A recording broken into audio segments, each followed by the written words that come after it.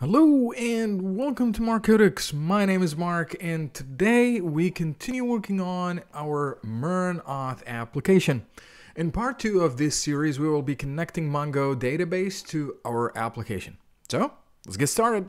Alright, since now we verified the app is actually working, we need to add Mongoose now so we could connect our database to our application. And in order to do that, we need first to call that library. So what we're gonna do, we're gonna say const mongoose equal require mongoose. We need to call the mongoose library before the application because we want to make sure that the database is actually connected before we run our server, because our server is actually dependent on our database. Once that's done, before any path that we're gonna run for our API, in here we're gonna set up our connection to Mongoose. So in order to do that, we're gonna use the connect method.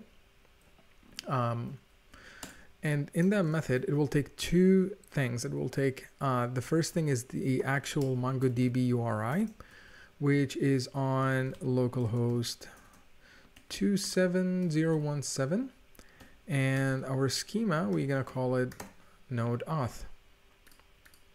The other thing is we need to pass in a couple of flags, which basically gonna be a couple of parameters that Mongoose needs to be verifying before we create anything. So the first one is create index true, and of course you could go ahead and check Mongoose.js to check what all those do, and we need to add unified topology. And also we need to use find and modify, and this basically will allow us to use find and update, find by ID and update. And what else? Use new URL parser. That should be it. So if the connection was successful, we're gonna pass in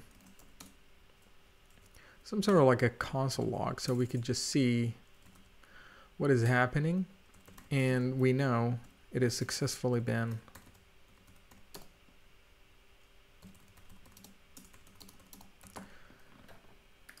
connected.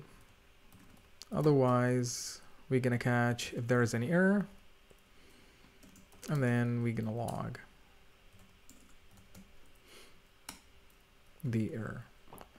And I might remove this for production purposes, but you could keep that for development. Other than that, this should be it. So let's save and see if we're gonna run into any problems, and not. It seems that we successfully connected to the database. Now, of course, you want to make sure that MongoDB is actually, you have it on your computer. Otherwise, this is not gonna work because this is actually running on the MongoDB localhost, the port that you already, once you set up your MongoDB onto your computer, it will open that port for it. So now we successfully connected Mongoose. It is time to create our models, which basically our schema. All right. So inside source, we're gonna create a file inside a folder called models, and this file, models, and this file we're gonna call it index.js.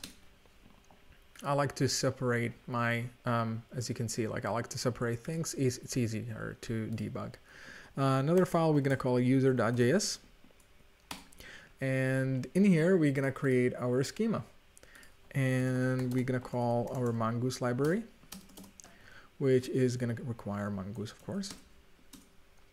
And then we're gonna deconstruct schema out of mongoose.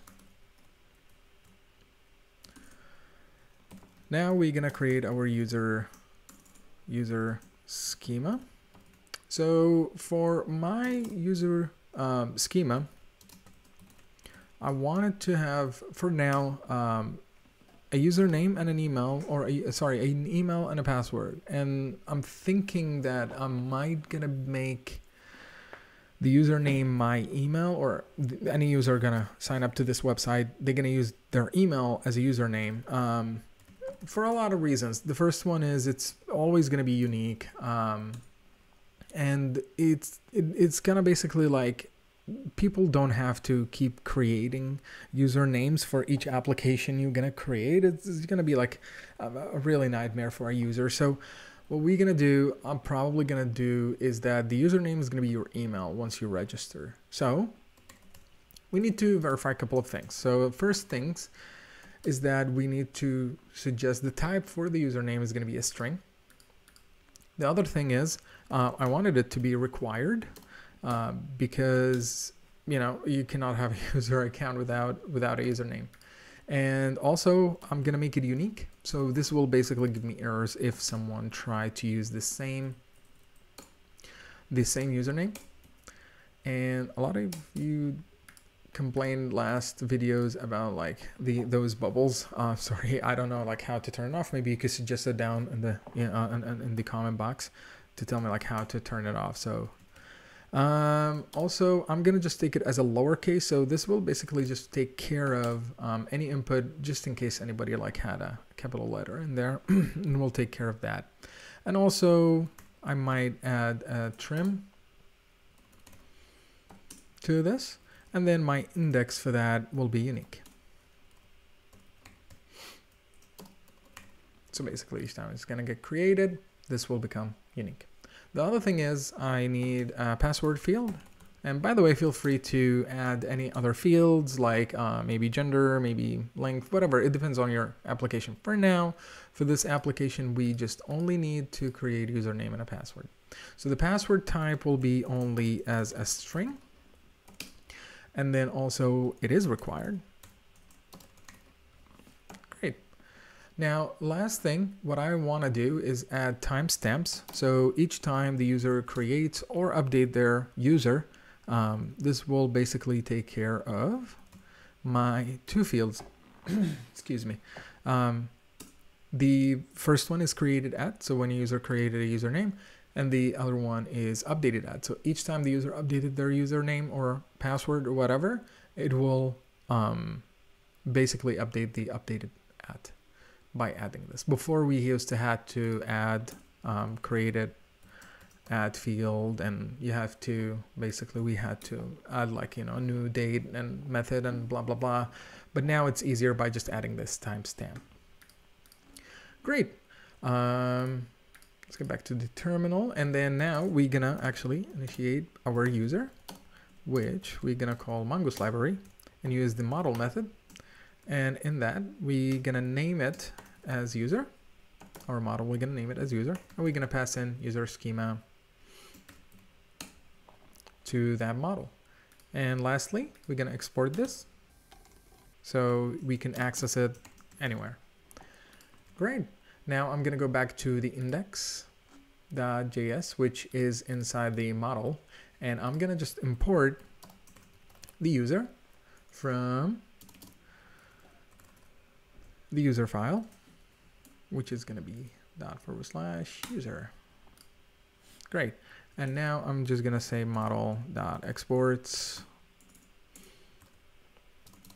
equal user. Now, a lot of people will ask me, why am I doing this? Why am I separating it into two different files? Well, the first one is obviously like it's easy to debug. If anything happens, you could just basically, or you want to update something, you could just simply just go to that user model and update it. The other thing is, this is part of the MVC modeling technique, which basically it will allow you for future reference, if you wanted to upgrade your database or add new schemas and tables to your database, this will become easier just by adding a new model, a new file, and then you could just import it in here and you can access it anywhere without breaking your code. So that's kind of like the cool part about doing this method. So if you have like a, let's say like a post,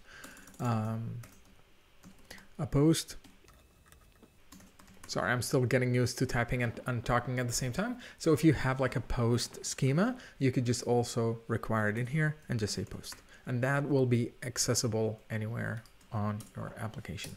So That being said, now we have just created our user model. In the next video, we will be working on building a controller that will contain methods to update, create, and delete a user. So make sure to subscribe and hit the notification bell so you can be notified when the next video is uploaded. Thanks for watching, and as always, stay curious.